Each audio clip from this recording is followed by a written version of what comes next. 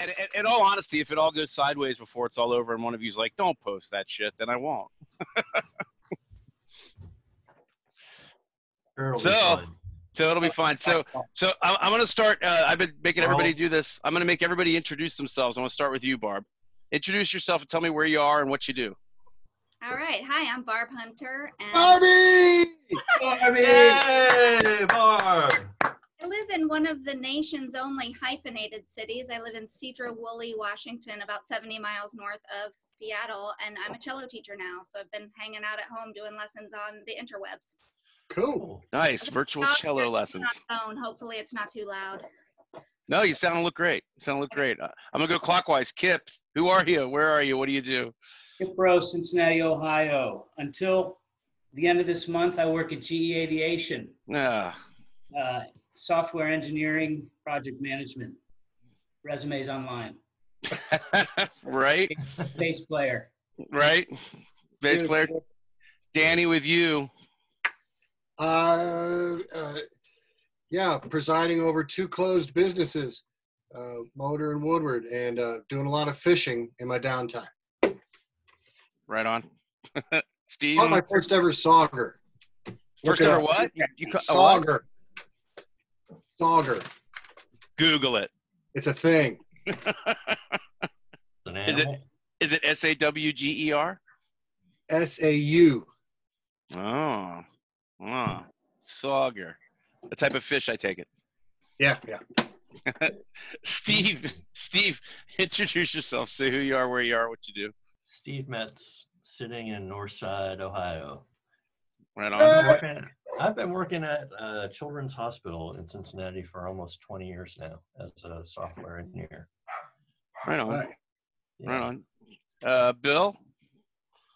Hey, I'm Bill, Cincinnati, Ohio. Really? And I work for one of the local television stations. Billy, don't pick your ear on the video. Don't touch your face. You're breaking the zone, man. Oh, I'm an IT manager there, and I'm a drummer. And a drummer.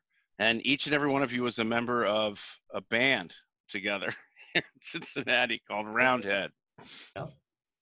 So, I fully expect to hear from Karen Oldendick. Oh, she's a fan. She's the only person on the face of Earth who has a Roundhead tattoo. That is correct. She may have had it removed, though. I doubt it. She's sure. Sure. One thing I can say about Karen with absolute certainty is she's very loyal. She is super loyal. She's a diehard fan. Yeah. I think she would, if we decided to play a song right now, she would somehow show up in this meeting. Now that we're on the subject, I'm kind of sorry I didn't invite her. Yeah, you should have. That would have been cool. I thought I was gonna have problems managing this many people, but you guys are very quiet. Barb, tell me a little bit about virtual cello teaching. How many students do you have, and was it a thing where you went to some place for a while, or has it always been in your home? No, so I was doing about half my students in my house, and then I would drive mostly to Bellingham, right, 30 minutes away, and go to students' houses and teach them there. So it's only under the new pandemic world that I'm doing them online. And I had about 25 students, and about half of them are doing online lessons in various degrees of technical awareness and audio quality, and a lot of lessons where it looks like this, like I see that, and feeling light and no cello at all. So right. Got its challenges, but it's kind of fun. it would seem like it'd be real challenging to show them how to hold it and really cop the technique properly. Right. Yeah. So I'm not doing my real beginner students because you have to have so much physical interaction. Right.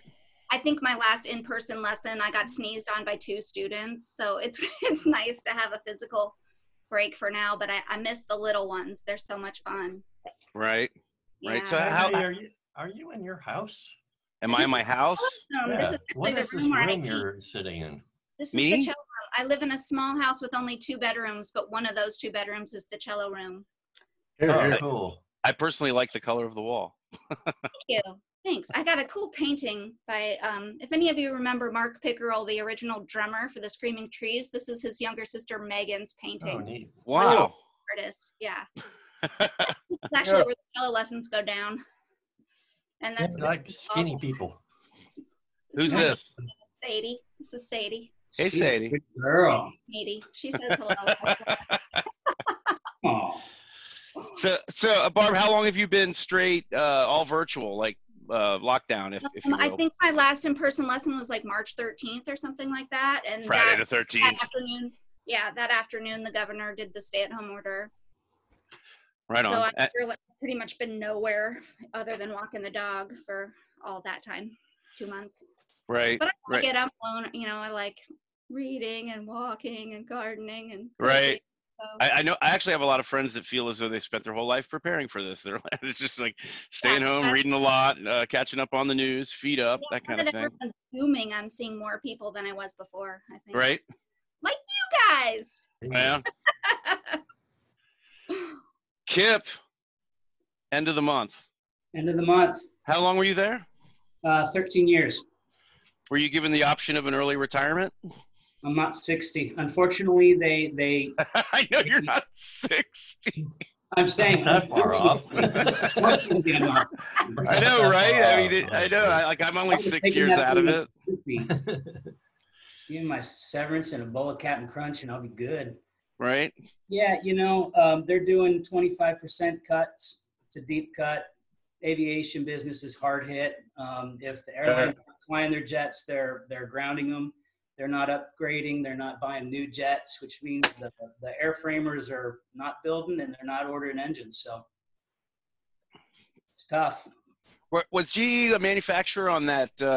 I forget what the number was on that Max plane that they were having these issues with. 737 Max. Yeah. Yeah. Yeah. Yeah. They actually developed a new engine, but they didn't have anything to do with the system software that. Right. I heard it was really poor project management. Probably was. Right. All those people died, man. I can't claim. You still show your face. Just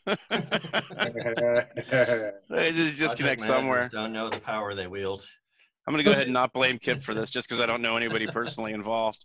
It's in litigation. I can't talk about it. Right. Without a doubt. Without a doubt. So your plan is to just shift and keep going, right? Just as they say in the business world, I'm going to pivot. Mm-hmm. One of my favorite words. Pivot. And Steve, we can unpack that later. Let's unpack that. No, actually, the word pivot comes up a lot having these conversations with people because I've been talking to people and how they're adjusting their business, that kind of thing. Dan, I wanted to have you on to talk about your circumstance, and it's just like, the only insight I have is my brother, and he's in a totally different place than you. I mean, he's just got that one neighborhood bar, and he managed to talk his distributors into buying his inventory back. But I mean, what's your thought? I mean, it's obviously, you guys aren't opening like everyone. You're not even doing these soft opening things, right? No, I may have made a bad career choice. It's a little late to start thinking that. Yes. Not pandemic friendly. Yeah, no. Rock and roll shows. Pandemic. Rock and roll shows have gone the way of the airline industry. But the planes in the air, though, were a lot cleaner than they were before. Yeah. You needed just to find a small group of very dedicated alcoholics, Dan. Yeah. Right. They're out there. They're out there. You gotta just find them. You just got to open this door. People will show up. But that's the thing about the rock and roll show. I mean, that can't never happen again, right? How is it even possible? I don't know. 6 feet of distancing. That's no rock show. Yeah. Everybody wearing face masks. What about the vaccines coming, man? Yeah. That's right, Metz. It's gonna happen. You're working in that industry, Metz. Get on it. Humans have been congregating for millennia. Right. So congregate again. And Hope Motor Pub and Woodward Theater will still be there when they begin congregating. Right. Cool. I keep thinking of War of the Worlds. Is that it? Where the invaders get exposed to our viruses. Die of the cold. Yeah. Anyway. I had a correlation between rock stars and the outer space monsters, but I can't remember what it was. Move on. We'll move on. Steve, working at Children's Hospital, doing programming. That's a home thing, isn't it? Or have you been going in? Hey, I'm working remotely. before we move on, Dan, I just wanted to say, Kip, we're losing you, buddy. Kip, you're all digitized and shit. We caught him. it says it's because Ben's downloading GTA on his Xbox upstairs. I bet that's absolutely true. Ben? Bam! That was a great magic he trick. left. He went to discipline. He went to He discipline. did not go into technology business. For We sure. go slap him around a little bit. Yeah, I'm working from home every day now. I haven't gone into our office for almost 3 months now. So Really? I've been pretty much locked in this room for 3 months, to be honest. Yeah, I kind of feel the same way about this one. This is where I work all day, every day too. Yeah. Thanks for putting the date up, Haggerty. Yeah, that was. I just wanted to make Yeah, sure it's the nobody only got way we know. confused. No, this is It'd for be me helpful if later. you- Next time, add the year for us. Yeah, Yeah. we're still doing this next year. We'll see what happens. Yeah. I'll put a little asterisk by things. Yeah. I just did this so I can look at a thumbnail and know exactly what I'm looking at. What is what's over your left shoulder? My left shoulder? Yeah, Nixon. that box it's got like cartoon figures on it. Yeah, what is that? This is the Dan Close 8-ball collection. Oh, cool. Yeah. It's literally the only thing that I placed in this room deliberately. Oh, Yeah. really? Everything else just kind of fell in place. Bill, Yeah. Billy, you work for a TV concern. Are you going in? I'm not in anymore. Unfortunately, I had to set up everybody's computer to go out, and finally I got. You were the linchpin of the remote working. Yeah, a lot of sanitizer, tons of gloves. but that was a security nightmare. Yeah. Yeah. I'm not going to say much about it because I don't want to diss anybody. Right. Well, if it's any consolation to you, nobody watches these things anyway. The egg goes in the square hole. It's like, definitely. Right. So, Barb, you mentioned the 13th. I consider that D-Day for pretty much everybody because March 18th, the following Monday, that's when Ohio canceled school, which was the most impactful for me personally, at least right out of the gate. I was just like, fuck. You know, but everyone's talking about it going back now. I mean, what I really want, I want to hear you guys talk about how it's been and how you think it's going to get back and in what way. Bill knows. Bill knows. Well, I mean, my personal opinion, I don't think it's going to go back soon. I mean, I don't either, but I think I have. one of two things is going to happen. It's going to be either a vaccine or herd immunity, whichever comes first. It's going to be herd What if immunity there's neither? cost. Well, there really couldn't be neither. I mean, Couldn't there? Couldn't it just kind of drift where everyone kind of like keeps changing what they consider an acceptable death or case rate? Like Herd immunity will happen no matter what. That's 1.5 million. Eventually. It's a hell of a cost, but it would definitely, that would come. it would happen if we don't have the vaccine, but we don't have a government or a culture that's going to like allow us to all sit at home for 3 or 4 years and not work. Right. So I worry about the people. I mean, people just can't obey rules. I mean, that's our biggest concern, are idiots. I mean, Well, I can't social posts of people believe how say what?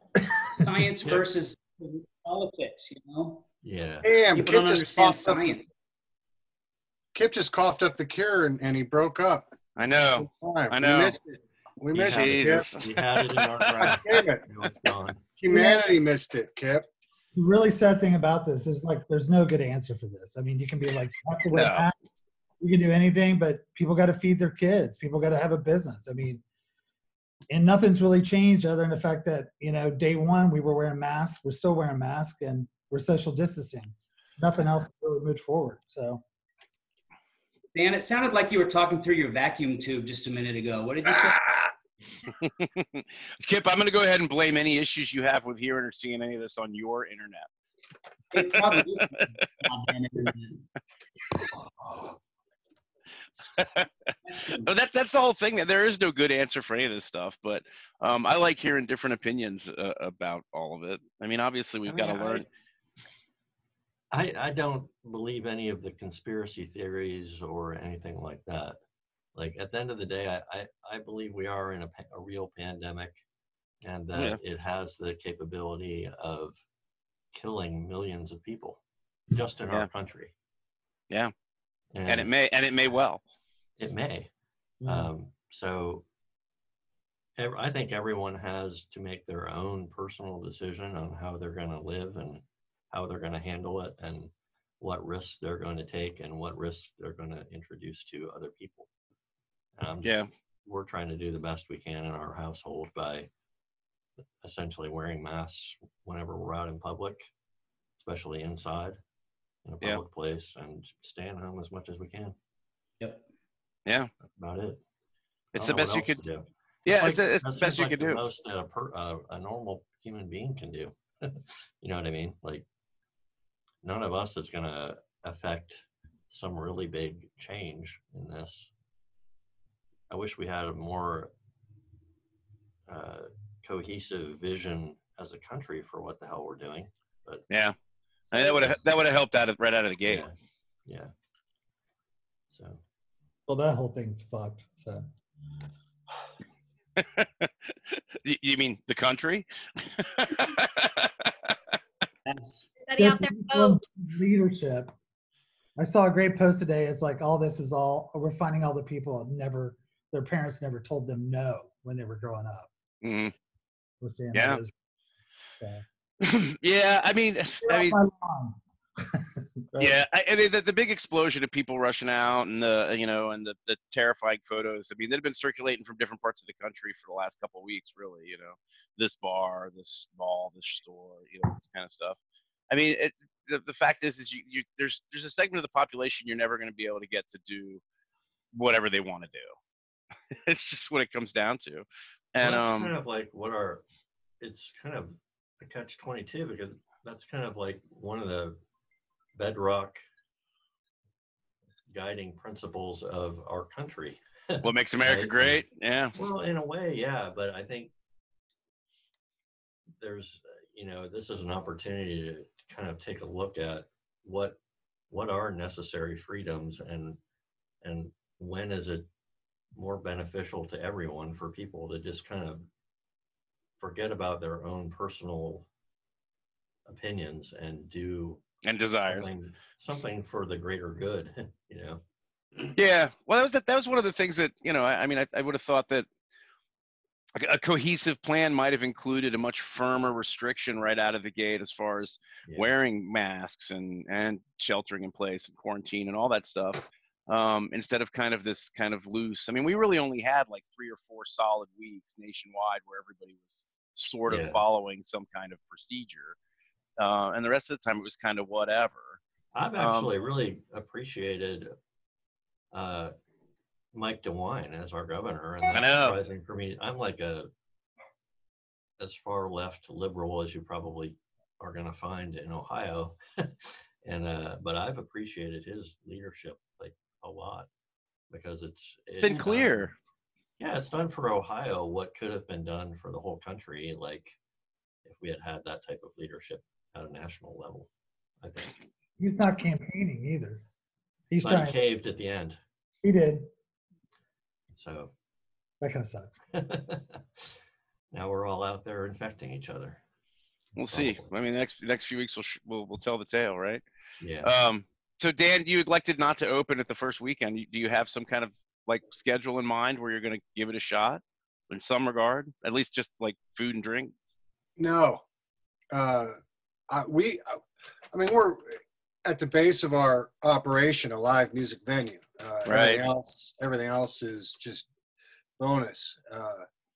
So, looking at how they require bars to operate, nobody can belly up to the bar. Everybody has to walk in and be seated. There's a wait staff. The staffing costs are through the roof. The capacity is limited. Right. Nothing makes sense. And that's, and that's after you start thinking about how do you keep everybody safe. So we quickly determined we're not opening, and we're not opening in June. And I'm happy to go out and watch how other folks are doing it and try to take notes. So I'm out there wearing a mask, and for instance, Friday opened up. Nobody's wearing a mask. I was out at the bars. I was out trying to participate wearing a mask, and it's crazy. Absolutely zero folk are. I shaved my beard off. This thing's usually about 6 inches longer. Right. I knocked No that mask thing could down. contain it. It couldn't. And I knocked it down for my new mask lifestyle. And nobody else is really committed. It looks good, knocked down. I enjoy wearing a mask. I can go out, and you all know I've got there's a large percentage of asshole in me, and I can go out there and be a complete jerk, and no one knows who's that jerk. Right. I don't know. Wearing a mask, and no one can be certain. Yeah, it's been liberating. It's worth the beard beat down. Yeah. That's not Dan McCabe. That's right. Sweetie, the mask fits too well. Yeah, I love when Dan talks and I'm seeing the old picture of Roundhead behind him.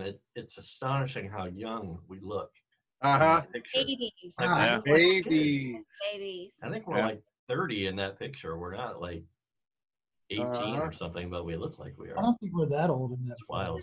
30 No, we're not 30. I don't think. Yeah, maybe. We gotta be close. Really old now. Yeah, we're old. That's all we know. We are grizzled. Yes. Barb's not grizzled. Barb's not all. Yeah, I'm grizzled. I'm wrinkly. I'm grizzled. She has declared.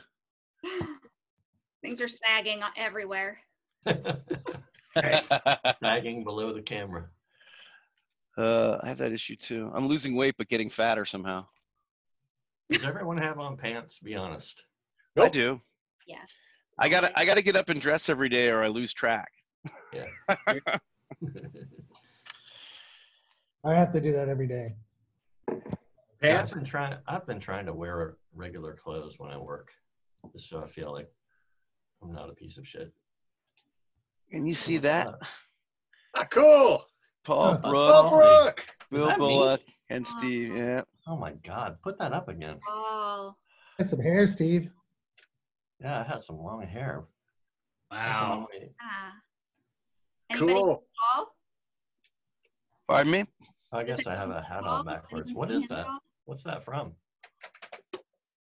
From the zine, man. Zine, yes, I dug this out because of John here. Neat. You have all of the old. I didn't used to. I do. I didn't used to, but for my birthday some years ago, my brother produced. He tracked down every copy, and so now I have a collection. Really neat. How many are there? 8. Was John in that issue? That same issue, Scott? Yeah. Good guy. Yeah. I didn't know him very well, but for some reason I found that really impactful. It just was kind of like, whoa. A lot of the same story. I talked to my brother, texted with my brother and mentioned that he was always so kind every time I saw him. I didn't know him that well, but he always would say such kind things to me. Yeah. And Steve had the same experience with John, and you see the outpouring, and it's pretty consistent. Yeah, he seemed like a good dude, and it was just one of those things where, you don't think about that stuff until the opportunity's lost. I wish I'd known him better, just based on everything I've heard and just what brief experiences I did have with him. What's funny is that when we were doing that, Morrison disappeared, and that weird here, really quick. I don't know. So the Ass Ponies were doing a photo shoot, and this guy filled in I don't know who he is, but he used to.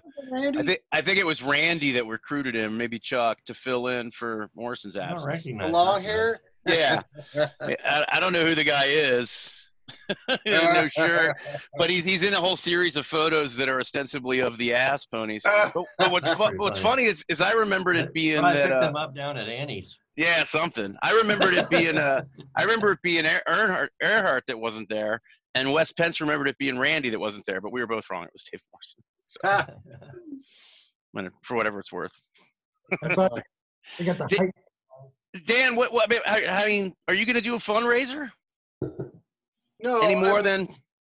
we have for our employees. There's one coming up again this weekend with Cincy Music and Inhaler that all the proceeds are going to our employees, but not for the business. You know, we're in that cesspool of government support now with the Paycheck Protection Program and Right. emergency disaster relief loans, and so we're just loading on the debt to the point where we decide, To stop. come get the yeah, exactly. I mean, that's the thing is one of the things that concerned me about how that whole thing was implemented, because my brother was in kind of that morass as well. Is it just seemed like the relief package just seemed like a circumstance where they were giving money to people to lend it and make money off of it later. I just wasn't sure. And reduce their capacity about 15-20%. So Yeah, that's reducing their revenue and the first round, I saw this story where the LA Lakers had gotten like tens of millions of dollars. Oh, that makes sense. Like, what their lost revenue. Went for that stuff. And the red tape was really confusing too. So I'm sure all the corporations geared up with lawyers could figure it out faster than Sure. Yeah, than the yeah, small. the people with the high-powered attorneys. I would they have knew how to- qualified, and I didn't even try. It's like, It Yeah, also included a 500 billion slush fund that requires no traceability whatsoever. yeah, no oversight. And nothing for schools. Nothing for schools.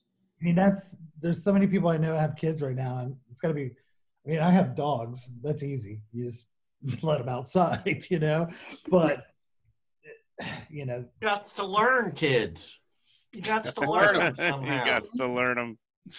Learn Oh, 'em at home. should have been some money towards Stop that. stealing. Yeah, that's Yeah, a well- whole issue. My girlfriend is a teacher at a Title I school at CPS, and majority of her kids don't even have internet. And the district right. out stay-at-home curriculums that were all internet-based. If you didn't have internet, they had literally mimeographed packets that had to be mailed to them. Wow. Right, and then they were to be completed and mailed back. That was the thing is one of the only things that was discussed right out of the gate that was supposed to be on the table for schools was the idea that there would be some kind of internet or laptop offering to the students that didn't have it, because the numbers nationwide, and they're saying as many as a third of American public school students don't have access to the kind of internet capabilities necessary to do the homeschool thing. Wow. And so, Which is kind of ridiculous considering it's not water. I mean, it's something that could be done. Should be, yeah. I mean, it's stupid. I mean, the $1,200 a month they sent to everybody was a pittance. It was like a drop in the bucket of the package that they signed. They could have sent everybody $12,000 a month, and it would have been less than 5% of the total dollar amount. It just goes back to the mismanagement question again. Well, I saw an interview with, is it Steve Mnuchin, who was saying I always that see it as munching, but yeah. Mnuchin, Yeah. but he was saying, he was claiming that $1,200 for a family of four was perfectly sufficient to cover rent and various monthly payments. Right. Because when he was in college, he had an apartment that was $200 a month that he split with a buddy of his. Last time he had to pay for anything. Right. So, And we could fill the cupboard with Hey, ramen Bill, what are noodles you for driving nowadays? $6. Who? You. What am I drinking these days? No, driving. Bill, what do you drive nowadays? You always had an out-of-the-box car. I have Dan's tiring of the Corona conversations. Well, I miss my Nova. I miss your Nova too. I miss the Nova. I miss it. I don't know anything about it. Dan, did you ever drive it? No. Oh, It was kind of, I stop. hate to say this, it was kind of scary because we put a Corvette engine in it and did the whole thing. And Did you? How'd you get rid of it? because it only had lap belts and I was scared shitless driving it. I've been using belts that, you know. Yeah, my work. dad's Mustang only has lap belts, but he's But I still mean, out after there you- rolling in it. You know, I drove Probably it not at wearing it either. No, probably not. took it to Edgewater and scared the crap out of myself. So Felt the power? yeah, it's weird not having disc brakes and things like that. Yeah. But now I drive a GTI. So Nice. There you go. Your WRX wagon is still going strong, by the way, Bill. yeah, that was that was so sad that day I sold it. I know. But you sold it to me, so. It was 100 times faster. I put a new clutch in it for Kip. Kip's son bought the car, and I didn't. My clutch had been shot, so it had close to like 340 horsepower or something in it. So I went and got it, and I kept stalling out. It had so much power, and then I just handed the keys over. I was like, "Toy gone." So he got a new clutch, and I'm out teaching the boy how to drive a stick. And we're turning a curve, we're turning a bend, and suddenly the shifter just went straight down. Did he And burn it? it was stuck in third gear. And so had to wait, get it towed it back. And what happened was he forgot to put the linch pin in to hold the stick in the transmission. So it was a good lesson in an emergency man. Sure. Yeah. Take it to a professional. What year was the Nova, Bill? 74. Damn. Was Hell it yeah. baby ship brown? No, but it was Go Fast Kentucky when I bought it because everything had zip ties holding it together. God bless the zip ties, without a doubt. Without a doubt. Barb is the three. I drive a Camry hybrid. I drive a 20-year-old CRV. There you go. 350,000 miles on it. Wow, that's impressive. It is. Barb, is the 3B Tavern still open in Bellingham, Washington? The 3B Tavern. The Bellingham Bay Brewery. I don't know. I don't know Bellingham that well. I don't get out that much. I just figured the town was so small there was no way to miss it. She's traipsing in the woods all the time. That's where she gets her A lot of drunk traipsing on. in the Picking woods. wild mushrooms. Good. Mm-hmm. No, there's cool stuff in Bellingham, but I don't go. I teach there and I play in the orchestra up there, but I don't go out there. I didn't even know you had left All Recipes, Barb. That's how long it's been. Yeah, that was like 2013, I think is when I left. Wow. Yeah, 13 years there. Right. You Yeah, have the best nature photos. I love them. thanks.